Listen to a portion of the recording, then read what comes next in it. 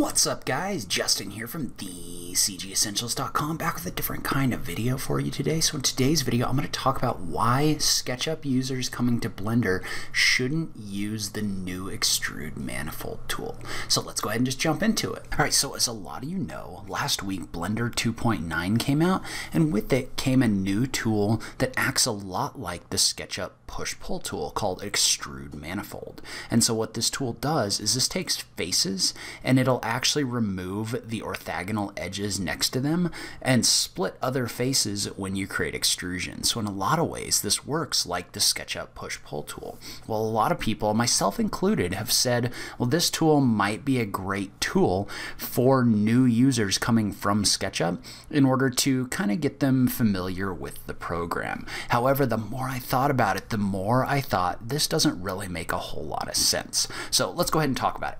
So first of all, I'm talking about this mostly in an architectural workflow, but usually if you use SketchUp, what happens is you create a floor plan, right? So you create whatever this is going to be. So maybe like a 25-foot by 30-foot floor plan. You'd offset this in, and then you would push-pull a wall up by whatever height this is. Well, then you could use the guides function in order to rough out a door. And then you would use the push-pull tool to extrude this back. And you can see how this automatically creates an opening in a wall, right? So this is kind of the fundamental thing that most new users in SketchUp learn when they're modeling things like houses and other architectural things like that. And it's actually a really good workflow. I really like it. It's easy to be precise, and this is how you would start something like this. Now, there are some things like your geometry is no longer quad geometry and other things like that when you do this in SketchUp. But the whole point of SketchUp is to simplify this process so you don't need to worry about that. It's supposed to be an accessible CAD modeling tool. And so what a lot of people were saying, myself included, is, well, why wouldn't you use this for new users coming over into Blender, right? And so I was kind of testing that, and it really actually doesn't make any sense. So if you're a new SketchUp user and you wanted to come into Blender and use that workflow, what you would do is you would add a mesh like this. You would inset this face by a certain number of inches, and then you would extrude these faces up. So far that's pretty similar, right? So you'd extrude that up 120 inches.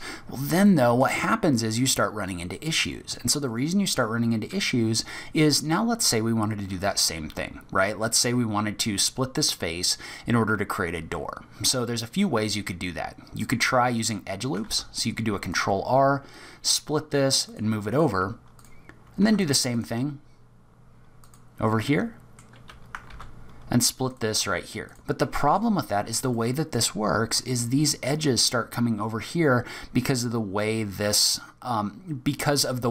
creates the quads. And this is how it's supposed to create the quads so you don't run into issues.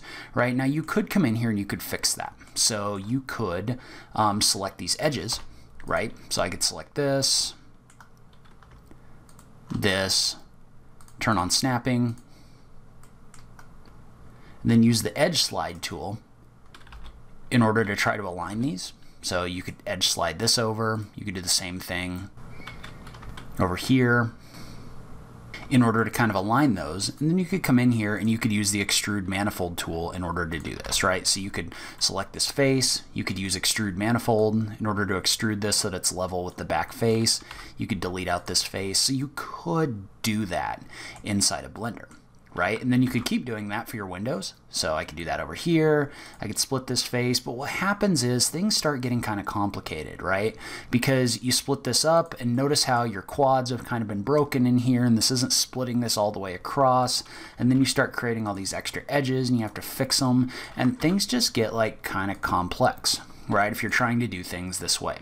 So I could create this face and I could extrude this across to the back face and delete this out, but then you have multiple faces because things overlap, and if I delete this out again, then you've deleted out the entire back face. It just doesn't work the same way, right? And so the reason for that is because you're trying to use a non-quad workflow in order to do this. You're trying to use all of these tools that are designed to work as quads in order to do this, and it really doesn't make any sense because there's a much easier way to do this. So let's do this again and just add a plane. move it over, and we won't worry too much about anything other than insetting it. But let's say we were to inset this 6 inches and extrude these up to create our walls. There's really no reason that you need to split these faces at all, right? So I'm going to extrude this up right here. There's no reason you need to extrude this up at all. The strength of Blender is the way that it works with topology in order to create solids and have good topology. So what you can do instead is you can just use the add-on Archimesh, which is built into Blender, or you could create your own objects as well. Just add a door. So you just create a door, you'd give it a 90-degree rotation, and then you'd move it into your wall. So we're going to select the whole thing to do that. You just move that into your wall, and then you would just use a Boolean function in order to create an opening, right? So we'll click into this, and I may need to move this back just a little bit. So we've got our door and our wall. Well, all you need to do is select your wall, go to your modifiers, and then under Boolean, just select the hole, right? And so what that's done is that's cut a hole in here for your door inside of your wall. And the great thing about that is that you can move it around, right? So I can move this opening in my wall anywhere that I want to.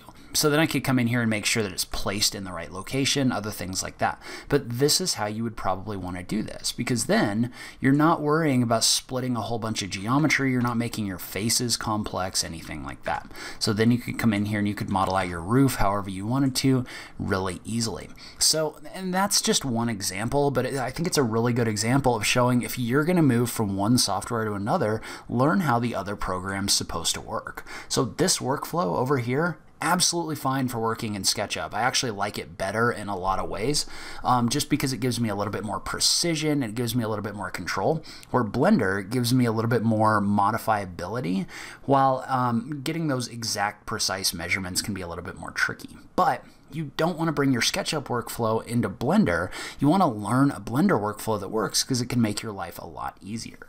So this is not me saying pick one over the other. This is me saying if you're going to learn how to use a program, learn how it's supposed to work and learn some of the tools that are in there instead of using new tools as a crutch in order to not learn the way that things are supposed to work. Because I guarantee you your life is going to be a lot easier if you start learning how things are supposed to be created in Blender if you're going to use Blender. Same thing for SketchUp, right? You're going to run into more issues with trying to do things with solid tools in SketchUp just because of the way that geometry is created. So I'm excited to see what you guys have to say about this. Leave a comment below. Let me know what you think. All I'm saying is if you're going to use Blender, you need to learn how to use Blender. If you're going to use SketchUp, then learn how to use SketchUp. So I'd love to hear what you guys think in the comments down below. So if you like this video, please remember to click that like button down below. If you're new around here, remember to click that subscribe button for new Blender content every week. As always, thank you so much for taking the time to watch this. I really appreciate it, and I will catch you in the next video. Thanks, guys.